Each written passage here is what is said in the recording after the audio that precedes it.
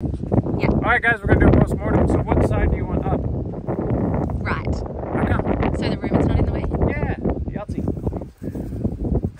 So knife, what's the quickest way to dull your knife? Oh, just Cutting through the hair, yeah. So cut from under the skin. So when you're on your own, it'll kind of move a leg out of the way. Oh, but also looking at her, what do we notice about her? All this fluid. I have a feel of this pitting edema. Pitting edema is when you push on it, and it takes a while to come back. See how we push on that and have a feel of it. It's like a rumen. Push firmly on it, and then when you let go, it stays in. What's that called pitting edema? And that's kind of what the rumen feels like when you're brake testing. It's got that same dewy feeling. So what's that going to look like when we cut into it, do you think? Fluidy? Yeah, like really fluidy, kind of gelatinous-y. Yeah, yep. So what I do normally is I start from the brisket and go up to the throat latch, and I start from the brisket, then I go back. So when I'm doing it on my own, I just take a leg and I hold that leg out of the way. You want me to hold it now? I'll just kind of show you how to do it on my own initially. I'll get you to pull the leg up later. They still are a little bit twitchy. The way to check to make sure they're out is, you know, how people respond. Tongue out. If they don't retract the tongue, that's your signs that that everything's hunky dory. So then under the skin.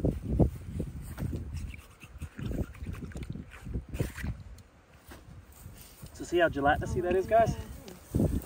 So why is that? Why is it all full of gelatinous-y stuff? Yeah, 100%. So what's happening is there's too much back pressure in the system that the venous side of the capillaries isn't resorbing. So the arterial side's put it in, it's not getting resorbed because there's too much back pressure in the heart. So congestive heart failure. Very good, Becky. So then I hold that leg out of the way. See, I've got that leg forward. Yeah, guys, you're all right. And then on this side, I just go under the skin as well. Put that into the room and it's a carton.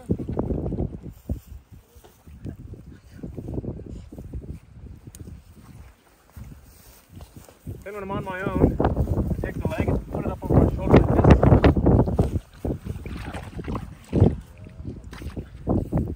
And I cut down into that. What joint is this, guys? Yeah. Cut down into that joint. Alright, so I'll come back to that. If someone wants to give me a hand, I'll throw this over my shoulder sometimes. It's easier. So then for this bit, get up underneath the skin and I reflect everything back, and I'll explain why in a minute. I just do the postmortems the same way every time. Again, I'm cutting from underneath to try to keep me from dulling my knife.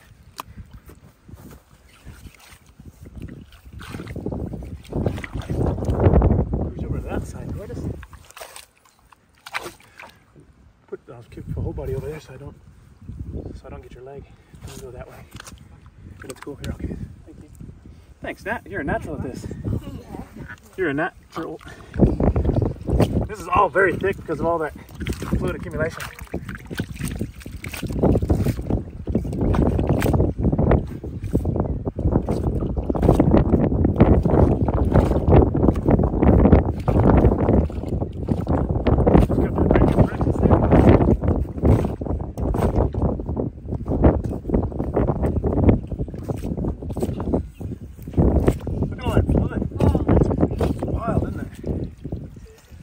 Can't keep up, so there's gonna be something wrong with that heart. We know that. What we expect to find is a wire that's punched through the diaphragm into there. We'll show you how to get to that bit.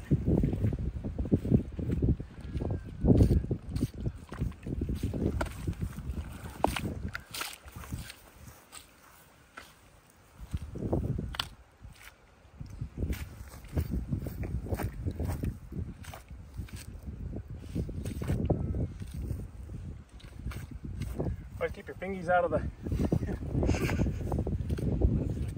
Otherwise you end up where you're a very slow typist.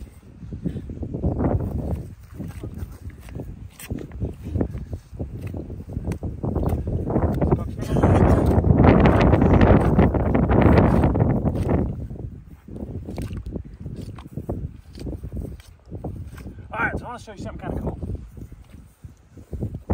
So if an animal dies of bloat, pushes on the diaphragm and they suffocate, right? But what it also does is it pushes up on the vena cava and it stops blood from getting back to here. So if an animal dies, it's all bloated up in the paddock. And the owner says, bit of alfalfa in there, what do you reckon, Doc? You say, well, it could have died of bloat. Well, things bloat after they die, right? So if you open them up and they died of bloat, they'll be really bloody from here forward and really pale from here back. Super cool. Also, pretty rad as well. So in here we got the hyoid apparatus. I'll show you this in a minute. Up in here that supports the larynx. So if you come in under the jaw, and cut up that hyoid apparatus. You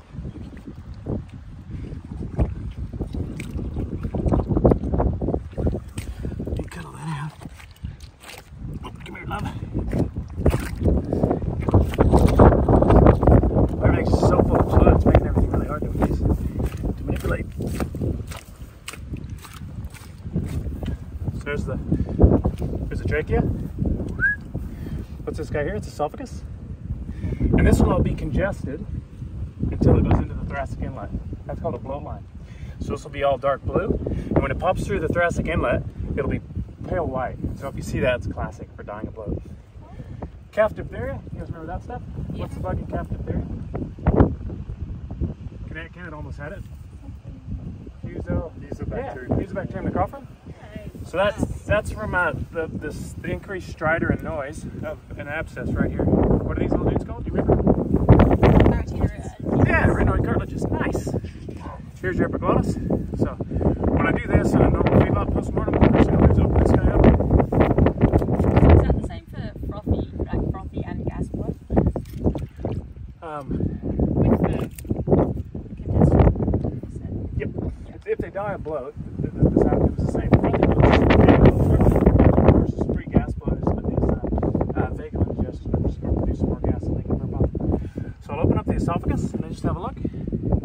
I'm looking for ulcers in here. If you're thinking of what causes mucosal lesions. Yeah. And then there's some other cool stuff you can see in here, like that oesophagostum, which means nothing, but it's kind of cool when you see it. But that all looks sweet, as you'd expect. Then I go into the trachea, and I'm looking for another viral feedlot pathogen here. Which one's that? BRD.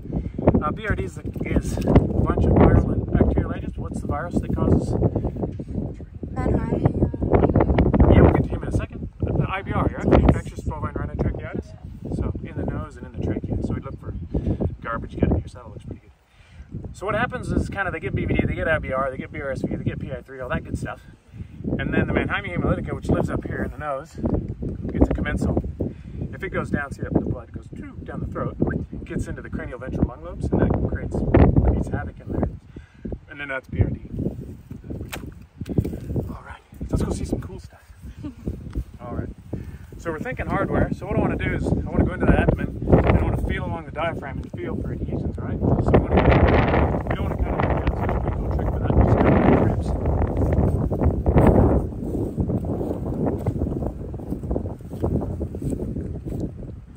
There we go. There's the peritoneum. Now take my knife and turn around sideways. That way you don't cut the gut. So that looks pretty unhappy in there, doesn't it? Yeah. So there's lots of fluid accumulation. That's the omentum, all covered with schnarf. So, does that fit along with our story of harbor disease? It certainly does. So we get this omentum out of the way so we can see what's going on.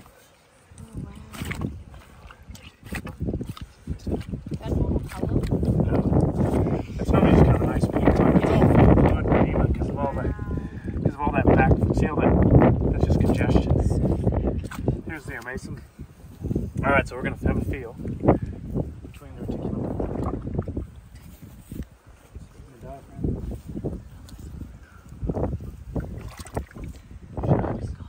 That's not what's happened. No way! We'll see what we see when we get in there. There'll be something going on in the heart for sure. But so there's no adhesions between them? I couldn't be on there. But look at all that. There's definitely like a peritonitis syndrome going on there. Isn't there? Look at that. Look at that horrible liver.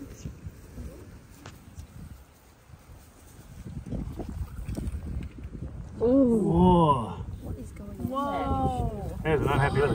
So what's that? What's that? Oh, it's Cirrhosis? just congested liver. Yeah. So it's congested. That's the why. It's the same thing. All that back pressure. So there's gonna be something going on. There's some sort of cardiac insufficiency going on here, which we'll find out more as we get in there.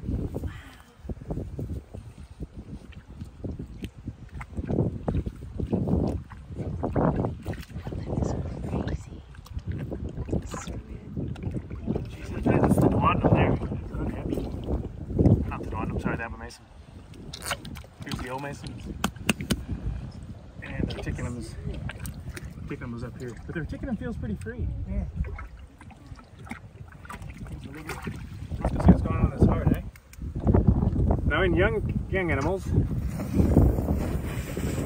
can cut down to the costochondral junction and then cut across.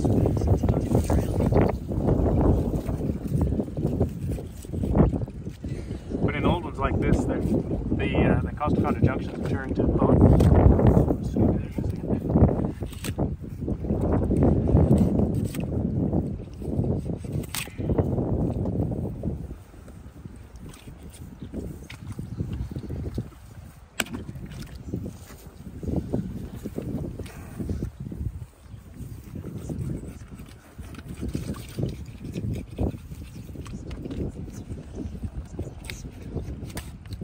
Easy in calves, like feedlots here. So this is an old cow. This is where like an axe works really good. I think I've got some nippers in the rock.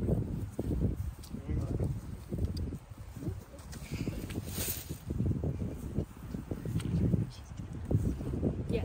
It's gonna sound. Yeah, I know she's just. Yeah, I know. Just pulled out. Yeah, no, I think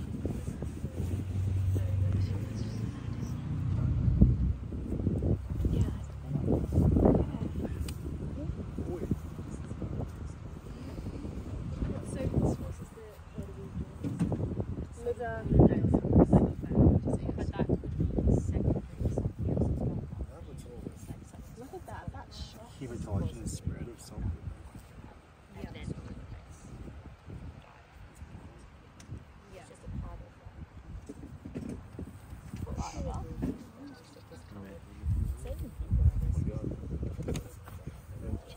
a part of that. Surely not. Okay. Yes.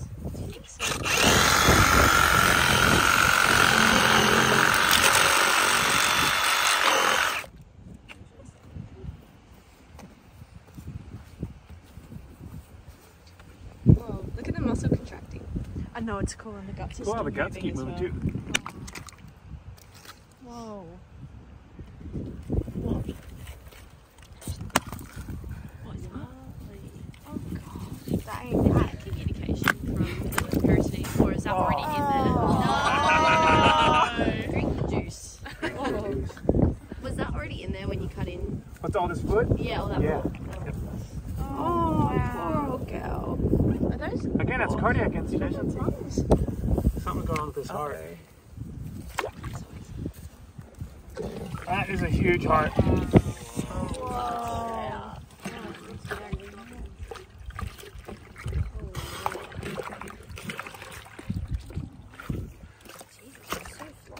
Yeah, what the hell?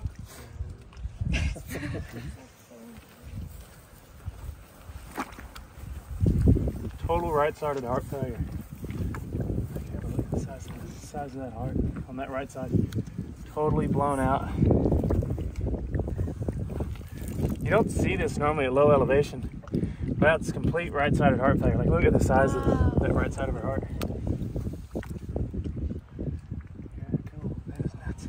So here's the part that normally pumps blood to the body. This guy here, your left side of your heart, that pumps it to the body proper. And then this is the right side, which normally just pumps to the lungs, and it's like blown out, so it's like a dilatative cardiomyopathy.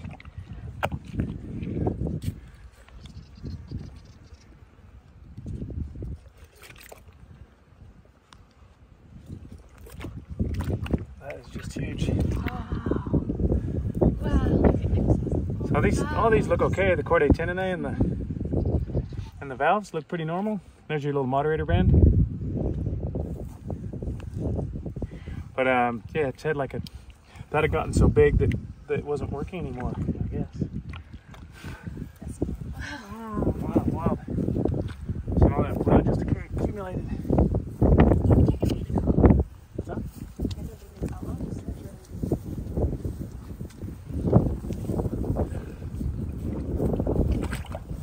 Across here. Get some water out of there. We call this water.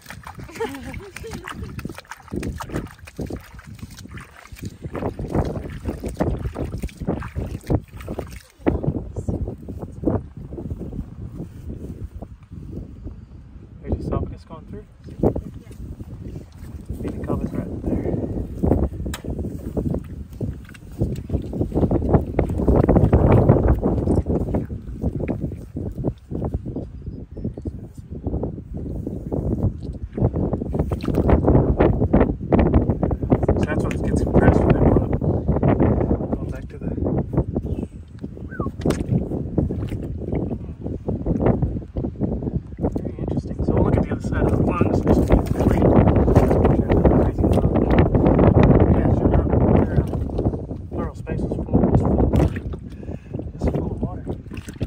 Sir. Filled up. Back in here, we can see. Look at her kidneys. So the kidneys you can just normally pull out. You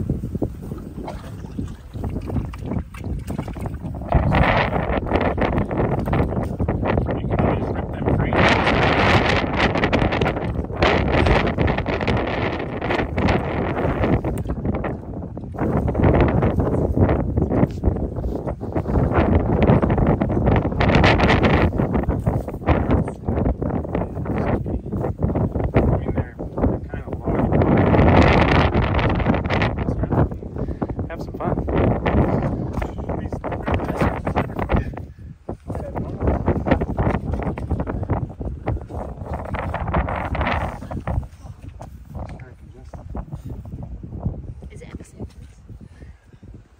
No, it's just hard.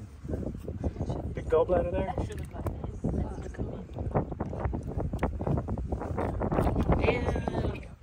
Really thick in there. It's like she's got peritonitis in her abdomen.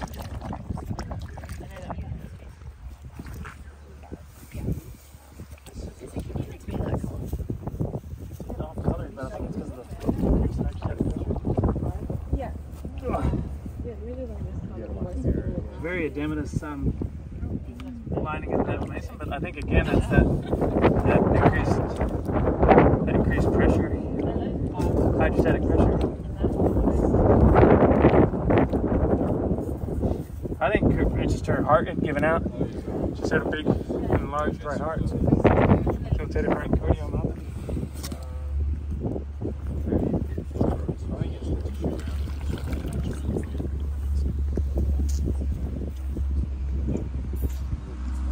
This fat colour in it, is that normal old cow?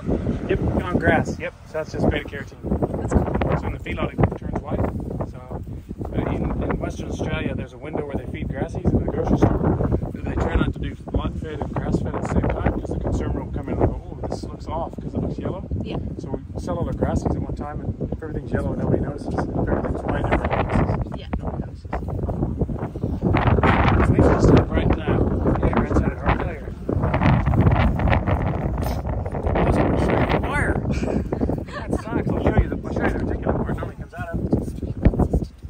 That's in here. This little pouch where all the wires and little rocks and gravel and stuff, magnets and stuff end up. That's your tripe. But nah, clean as a whistle.